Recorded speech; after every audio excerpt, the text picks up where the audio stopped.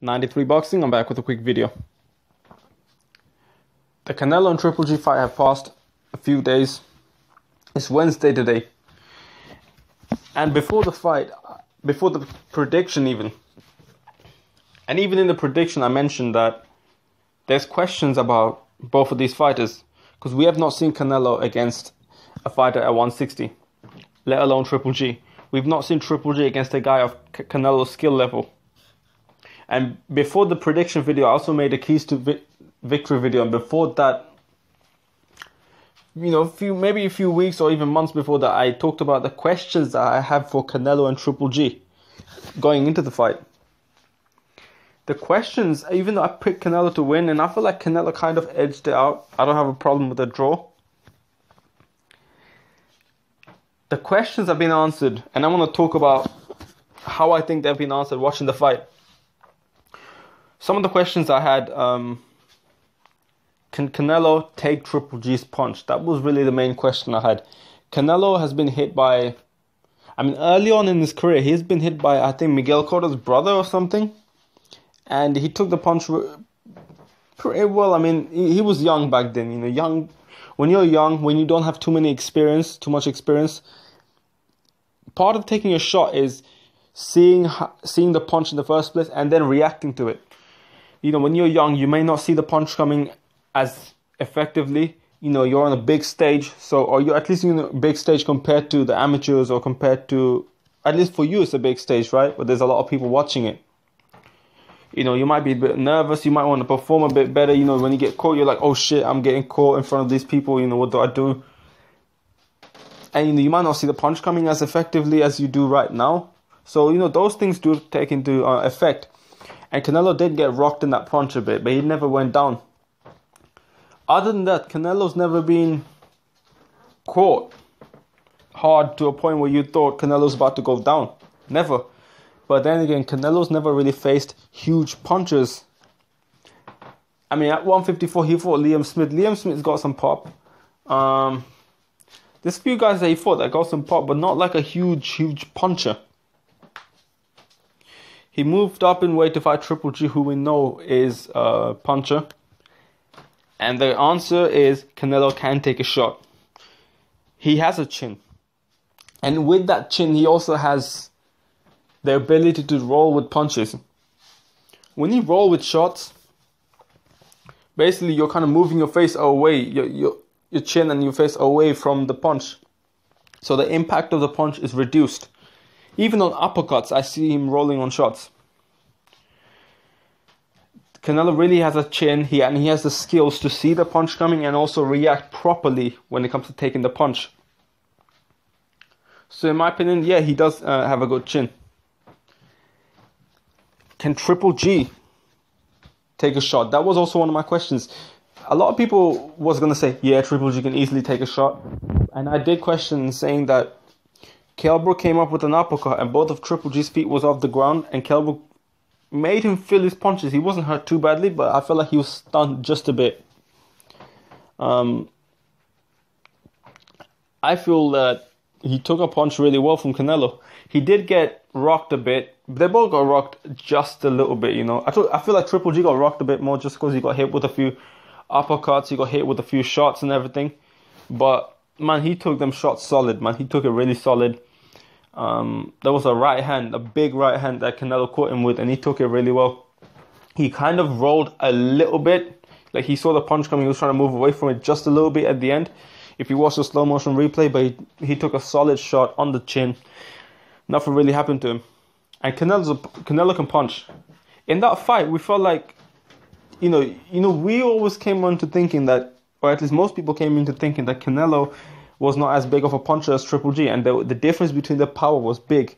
But watching the fight, I don't think the difference between the power was huge. They both have kind of different kind of power, but Canelo's got a punch in there, and they both got a chin. They both really got a chin. Maybe Triple G has a slightly better chin. We don't know, because Canelo was rolling with some of those shots. So even though he has a good chin, he has the technique to be able to take some of these shots.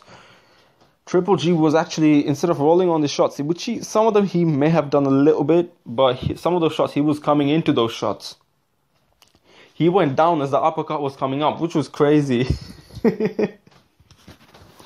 So as Triple G was getting caught like that, I personally thought that he took it really well.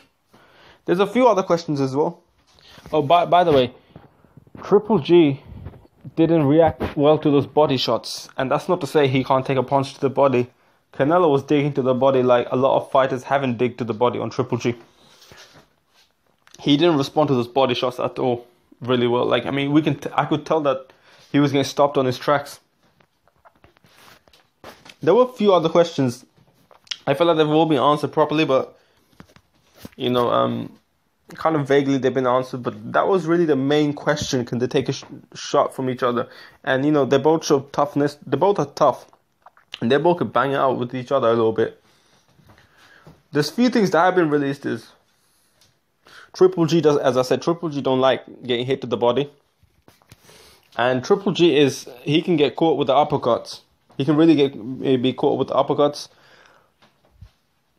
Canelo did hit him with right hands, like he hit him with that right hand, but Triple G the good thing about that was Triple G maintained a distance from him. And I think if he was closer, and if Canelo came in like he did against Khan, I think he might have rocked him a bit harder. But I don't know. One thing that got exposed by Canelo is his stamina. His stamina, right? Canelo did not get hit to the body too much. But what he did do is, every shot he threw was pretty much hard shots almost. Like, he was committed in there. And, you know, Canelo did show some stamina problems, just a little bit. He fought in spurts, and he kind of showed stamina problems in here as well. Canelo kind of moved up in weight division. I guess bulked up a little bit. That might have affected his endurance. But I think he might get used to it. And in the rematch, his endurance might improve a little bit. Keep in mind, like, Triple G was applying a lot of pressure on him. You know, that must take something out mentally. And, I mean, not a lot of it was not effective, but Triple G was right, not too far away from him a lot of times. But more importantly, Canelo was moving more than he did before. He showed footwork. Canelo showed footwork. That was also another thing he showed. He showed good footwork, and I guess he used more footwork than he ever did. He was bigger than he ever did. He was throwing more hard punches, in my opinion, than he ever did. Because, he threw punches against Angulo, but Angulo was not throwing anything back to him. So, you know, it wouldn't be too much of a mentally fatiguing task to beat Angulo. But, you know, for those reasons, I feel like his stamina suffered a bit more. But, you know, as he gets used to 160, and as he gets used to his weight, and used to his opponent's weight, because, you know, this is experience. It's a 12-round experience where he got to experience a 160 fighter on him, you know, jabbing on him, trying to put the pressure on him and things like that. So it will improve his stamina a little bit. Plus, he knows what his weakness is. It's the stamina part. But when Canelo threw, when he was trying to get the better of Triple G, a lot of times he did. Canelo, in my opinion, would beat Triple G more convincingly in a rematch. If you think about it, there's not a lot of things that I can say that Triple G should have done. I mean, what should have Triple G done in this fight more than that we think he didn't do?